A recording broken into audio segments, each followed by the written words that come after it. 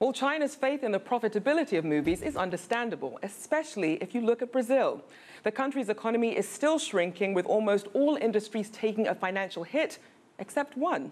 Paulo Cabral takes a look at Brazil's robust box office returns. Young people in Brazil, hanging out at the shopping mall, going to the food court for ice cream maybe, and then a good movie. It's affordable entertainment on a Friday night. And not just for the young.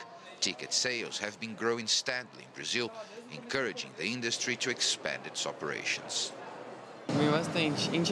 We come here very often, usually on Mondays and Fridays. On Monday it's not very busy, but on Fridays it's always packed. Going to the movies is what we usually do to have fun. We don't go to other places much, so we spend our money here.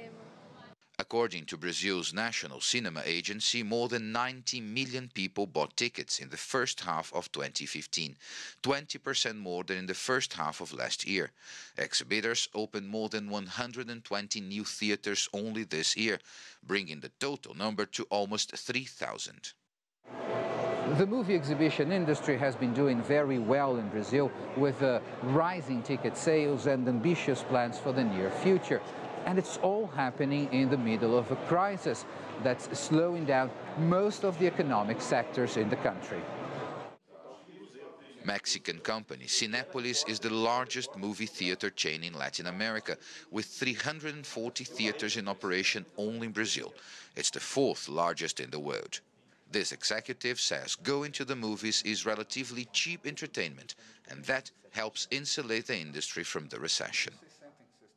As pessoas, elas vão selecionando seu lazer. During a crisis, people begin to choose better entertainment options. Usually traveling is the first thing that goes, and after that, expensive activities like dining out.